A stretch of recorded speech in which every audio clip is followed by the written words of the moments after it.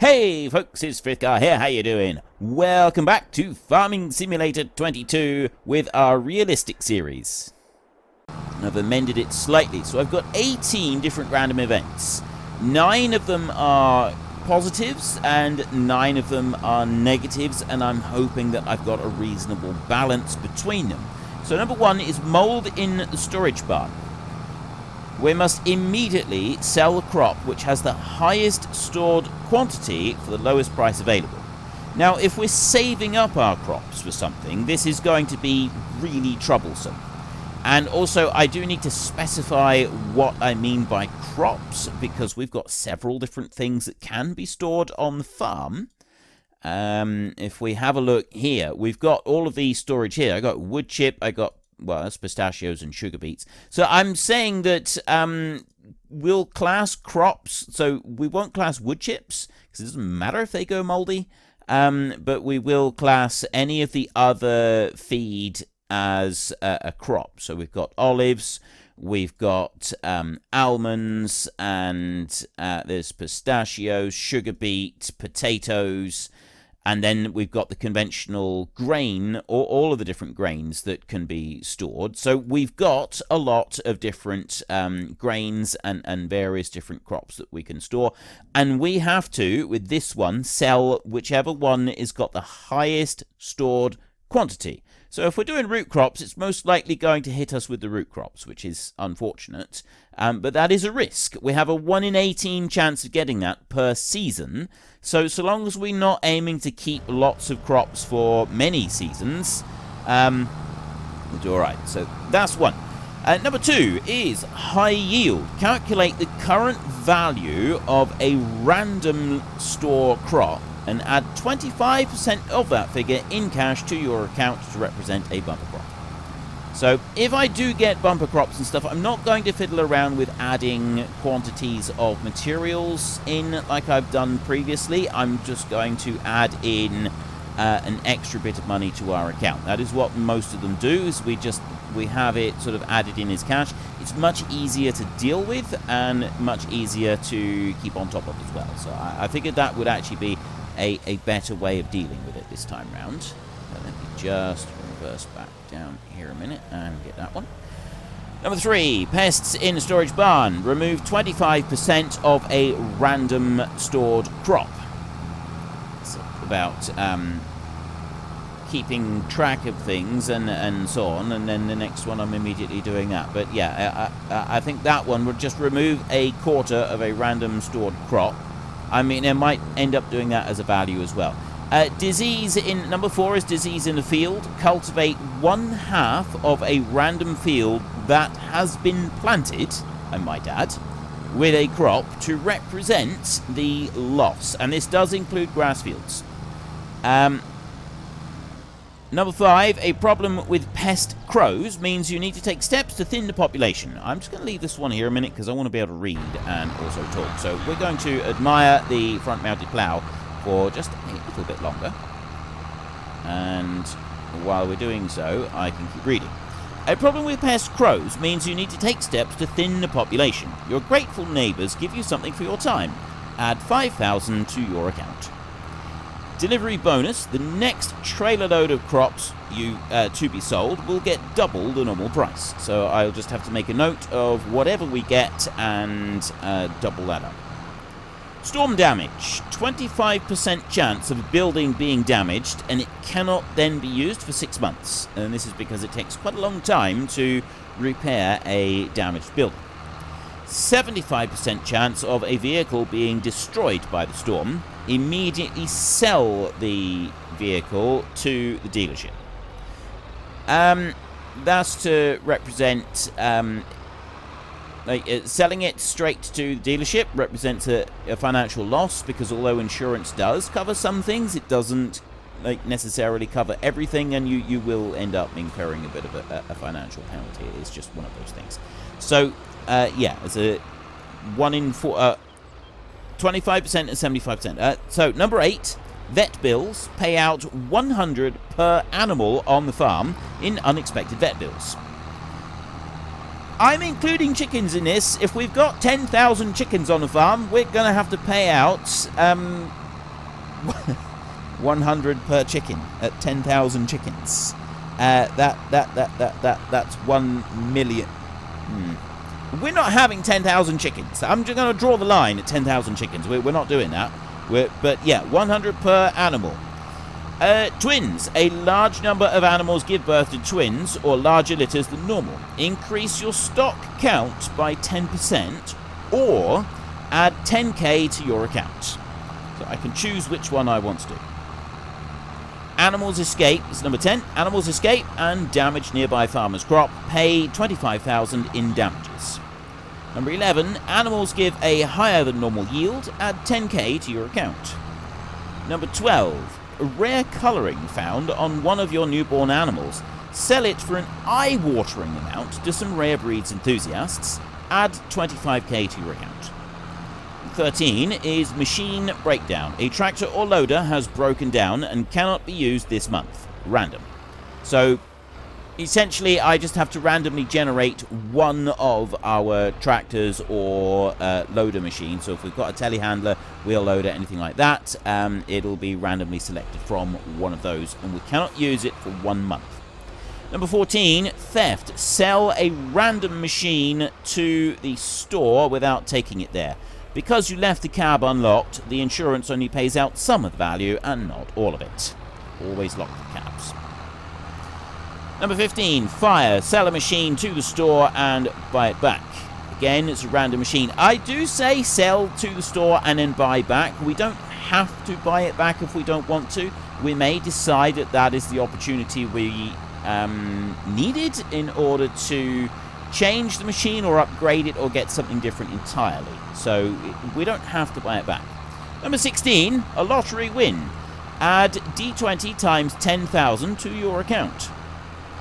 Number 17, barn find. Discover a collectible vehicle in a barn and buy it for a bargain. Add D20 times 3k to your account. So we potentially, on those two, the lottery one, we could have 20 times 10,000.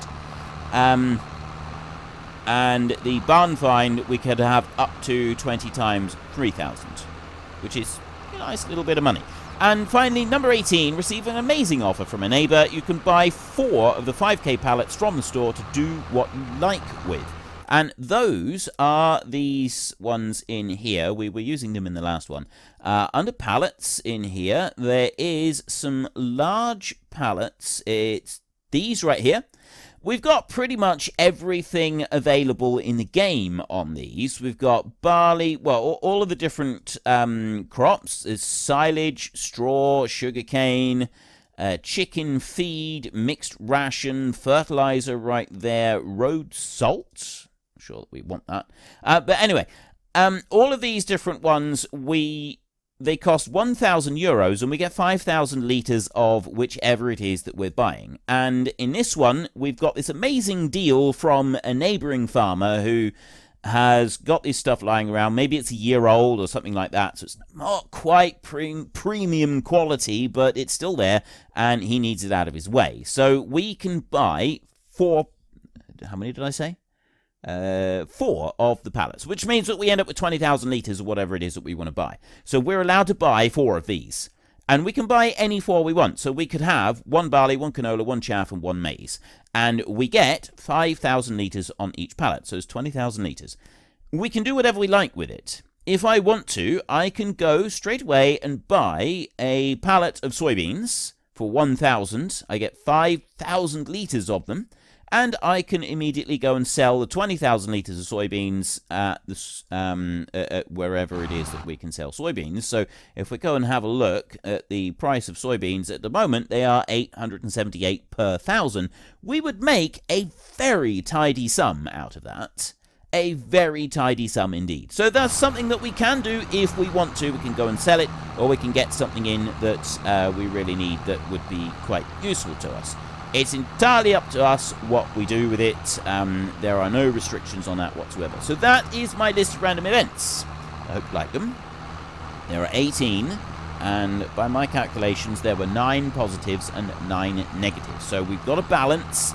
I don't feel that anything is too extreme, and I also don't feel that any of those are really going to hit us hard and hold us back for the series, which was another thing that a lot of you felt was quite important that I make sure this time round. Okay. He's going to carry on. I have waffled on for long enough. What I was actually thinking of doing was just enlarging this field slightly and getting rid of this line all around the edge, because this is just really going to bug me so much. So if I was to like allow create fields and then drive around the outside edge of this field and do it like that, because then I'd get rid of this stripy line. Oh, there's a line there that we want to get rid of. I missed that. Right, that. Can I even see it? I don't even know where it is. I think it's there. It's on a little bit. It's here somewhere. Did I just do one pass? Right, I think it's here somewhere. So I'm just going to drop the plow down. I'm going to do this. And, oh, there, I see it now. I'm not actually going to do the allow create fields around the edge of the field at the moment. I'm going to leave that. Much as I really want to go and do it, I'm going to leave it for a minute. Because we've got other things that we want to do. So if I'm going to mix and match the crops that we're doing, I'm thinking of getting some chickens at the moment. I'm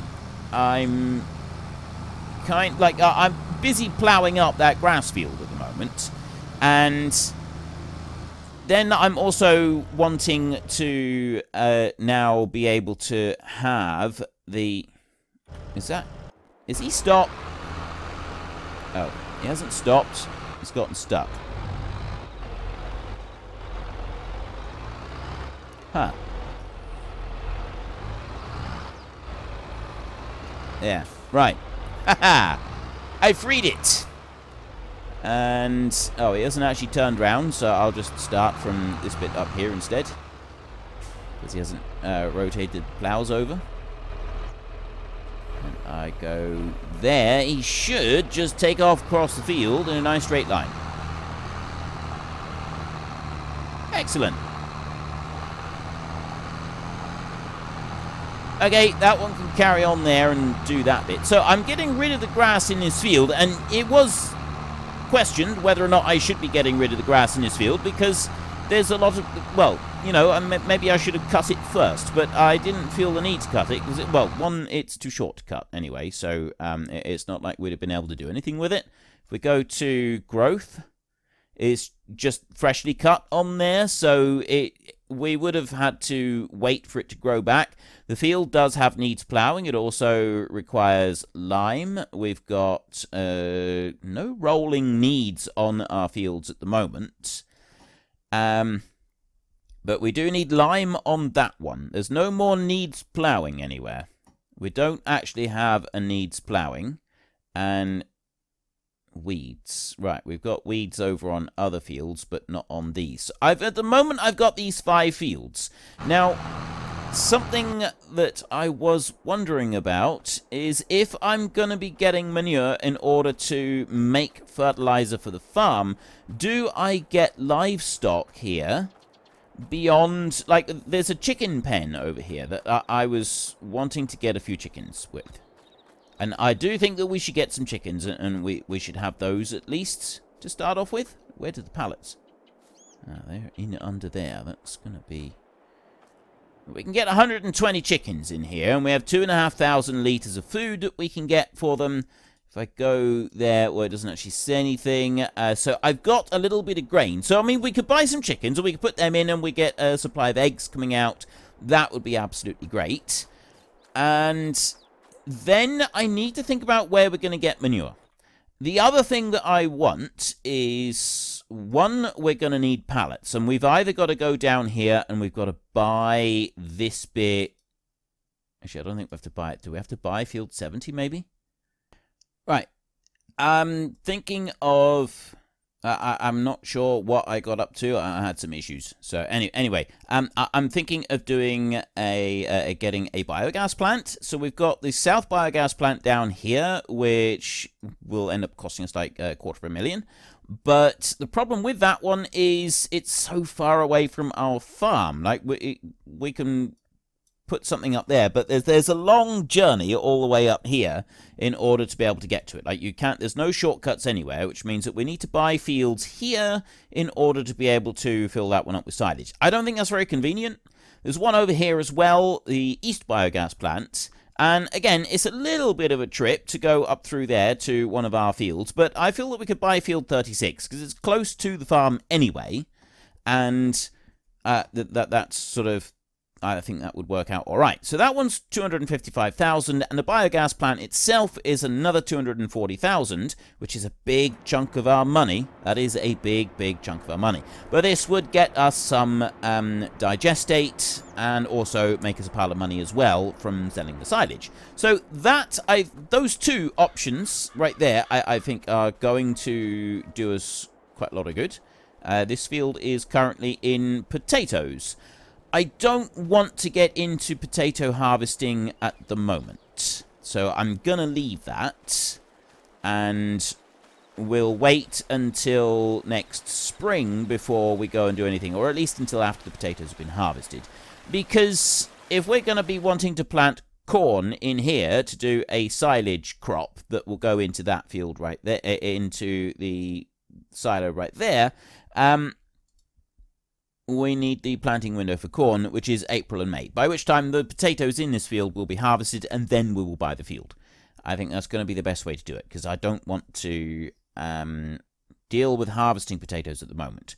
So we are currently preparing our own fields. Now, I've got this field here. They've finished this one. There's a little bit of tidy up work to go and do. I say a little bit. There's actually quite a lot of tidy up work to go and do, but we can start working on this.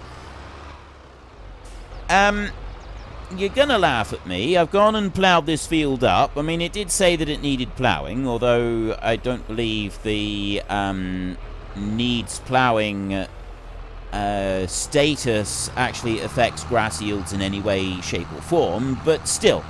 I'm seriously considering replanting this field with grass, because I just think it's going to be easier with those pylons in the middle of the field there.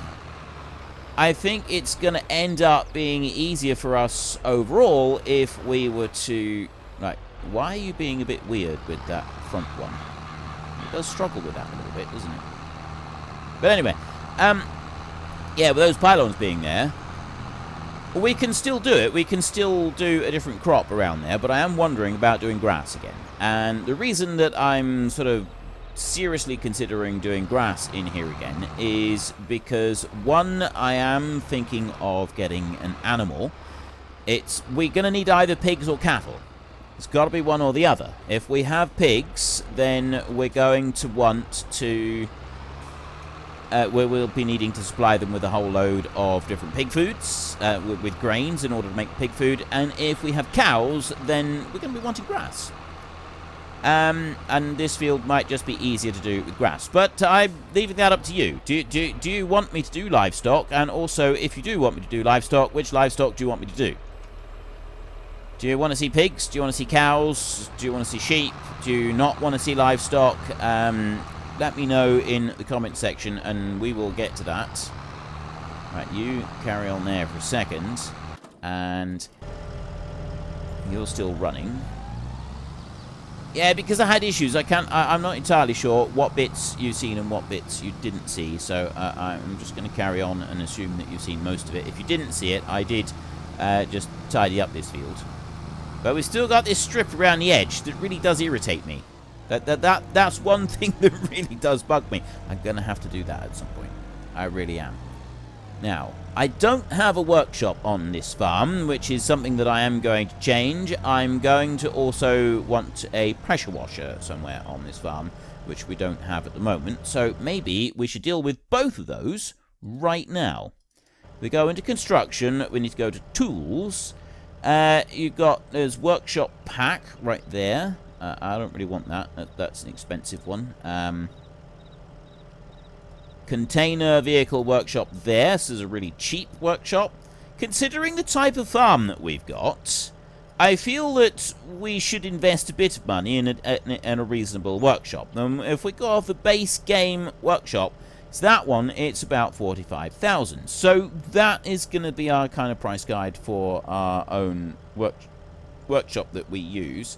What's this? Crop inputs cooperative mode. This building can be used for buying fertilizer and lime. Alright, I've decided what I'm actually going to do is I'm going to turn this into my workshop. So I'm going to have this one as... Well, it doesn't even need to be an active one, does it? I could put that one there so that we can drive... Actually, it would be better if I put it here, because then it's easier to get the machinery into it and lined up. I think, no, we'll go with the middle one. So I'll put that into the middle bay. There, like that. So that's now our workshop. So it's the vehicle workshop. But I want this whole thing. Like, we got a really big farm here. So I feel that we ought to have... something reasonable for our actual workshop here. And also, I want a pressure washer as well. So we've got a still pressure washer right there, which I'm not sure. We got this Karcher one right here. I actually really like this one. This one, I'm not even sure. I think this is the one I'm also using in the time-lapse series. But, like, a pressure washer, I don't want that too close to that there, but I've actually got an idea for this. If we go into decoration, and we're in fences, I want a wall to go along his side, and we'll stick a pressure washer, well, kind of there, and then we'd be able to have the wall along part of this. So, kind of like the wall is going to go here. And then the pressure washer is going to go just the other side of the wall, and we can bring the hose through there, but we're not spraying a load of water in there. It's kind of my idea. So just bring that one back so that we lose a pillar. There. That one's going to go there like that. And then I get the pressure washer. Let's find the pressure washer. Buildings, tools... So I have this Karcher pressure washer. And what I'd like to do with this one is I want to turn it round. Actually, I'm going to put it facing this way. And it's going to go there, kind of in against the wall. I just want to make sure that it's lining up straight here. Yeah, that's fairly straight there now. Okay, so that's going to go right there, like that. So that's in against the wall, it's tucked in behind, which means that we can park our machinery here and we can hose it off. Then it's not spraying all of the mud back into the workshop. We've got a protective wall there in front of it, and the machinery out here, the water will drain down that way and drain out down here over the side into the field. Plus we have our workshop. We have a lifting platform. No, I don't want a lifting platform. Alright, I added in a few extra decorations on here just because I thought it would look pretty cool. So we've got all kinds of just junk chucked in the back of the workshop back here. I've got some heavy-duty shelving that's not got very much on it. And I've also put in a game console. So, yeah, I've now got a working workshop, and we also have a pressure washer to go with it, which is absolutely fantastic.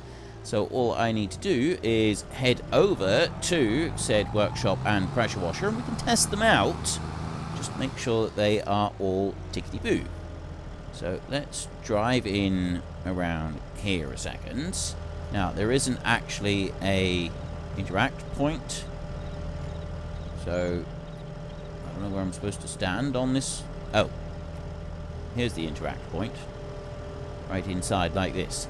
So I can repair that one for 33, that one for 2, and that one 433. Excellent. Right, so that is all working as intended. Fantastic. I really like it. And then I'm going to bring it over here, and we're going to just test out the pressure washer as well. So this one over here, bring up the pressure washer, and then, well, I can't actually fit through there, but we can go around the outside here, and then we can hose it off. For those of you who have asked in the past, and probably ask again, the current little HUD that you see to show the percentage of the pressure washer, that is a mod on the mod hub. It's just called pressure washer HUD. That's it. It's a really simple mod. That's all it does. It just shows the percentage of dirt remaining on the vehicle. And I really like it. It doesn't change, it doesn't show you until you actually start using the spray lance on the item that you're cleaning. So you can't look at an item and see what the percentage is until you start the cleaning process. But once you do, then you're able to hose it off and you can see exactly how much is left. And this is really useful because sometimes it's difficult to see whether or not it's actually clean or not. And then you get it out into the field and the lighting is slightly different and you're like, oh, I missed a bit there. I didn't quite leave it cleaning for long enough. But here you know, right, that's now fully clean. I can put that one away, and then I've got my tractor with the plow. Everything is done, and we're away. So now I've got to find somewhere to put this plow. And also, can I drive out of here? What have we got here for storage? Well, there's storage here, and I'm not going to be using this plow again, so I'm going to leave the plow in here, I think, for now. So I'll bring that one around like that, and this one can go into this far bay in here. I know that this would probably be like a bale storage or something like that, but I'm happy leaving it with this one. So I'll put that in there and unhitch that one. Now, I'm going to want to start doing some planting. We're in August at the moment, so the only planting that we need to worry about today is the canola. And other than that, we don't need to worry about it. If I'm going to be doing some... So I'm not going to start planting at the moment. If I'm going to be doing some silage, I'm going to need to make sure that I also get the silage equipment. And that's where most of our money is going to come from. I'm going to need a forager and things like that. So I was asked why it is I wasn't spending out money on grass equipment while I was mowing the grass instead. Not mowing the grass, while I was cutting the grass instead. And I'll be honest, the main reason for it is I don't want to spend money on grass equipment and baler and everything else just yet, because I'm a bit concerned that I might run out of money. I've only got 1.2 million. Well, I had 1.2 million.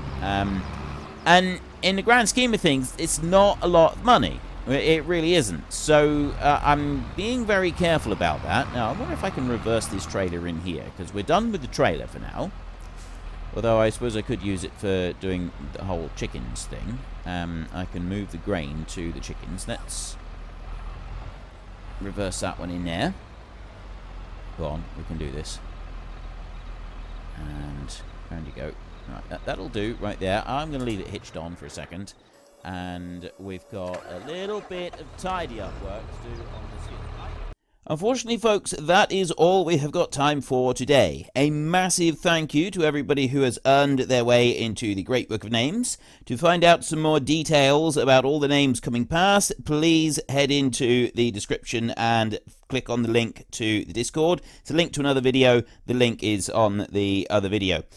Please also consider checking out the links there for Nitrado, who provide gaming servers for games like Farming Simulator, Minecraft, Ark, and several others. And there's also Fanatical, who will help support your gaming habit by providing you with cheap games and also giving me a small commission on anything that you buy using my link. If you've enjoyed this particular video, then please head down below and give us a like. And if you really enjoyed it, then please tell your friends all about me. Get them to come and watch as well. That would be awesome. And until next time, thank you very much for watching. This is Frithgar. Goodbye, and see you later.